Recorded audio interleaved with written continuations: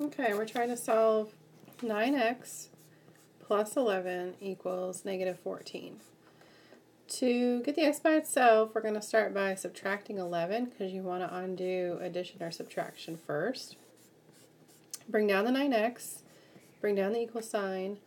Negative 14 minus 11 is going to be negative 25. Then divide both sides by 9.